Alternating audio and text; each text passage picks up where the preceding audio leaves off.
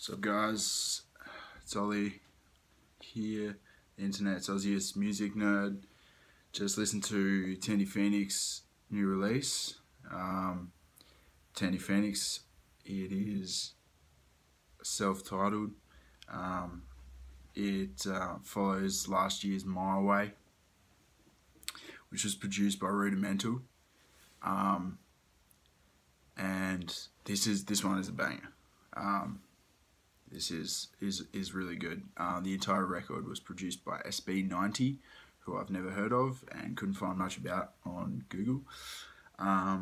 Features Sigma and Dan Kaplan on a couple of tracks. So Say It and Cleopatra were the singles, and if you live in Australia, listen to the radio and haven't heard those, then I would be very surprised. They were pretty huge at the moment.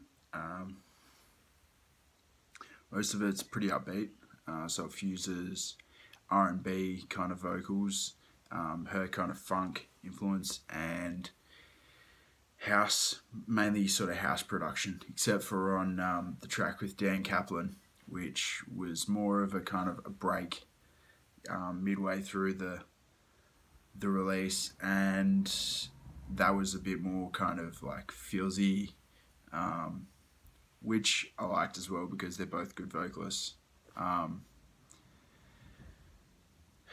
Themes of the release were love and romance, being positive, being resilient, and just being happy with what you got, which I think are all good things to all good messages. So really like this release. Favorite tracks would have to be Cleopatra.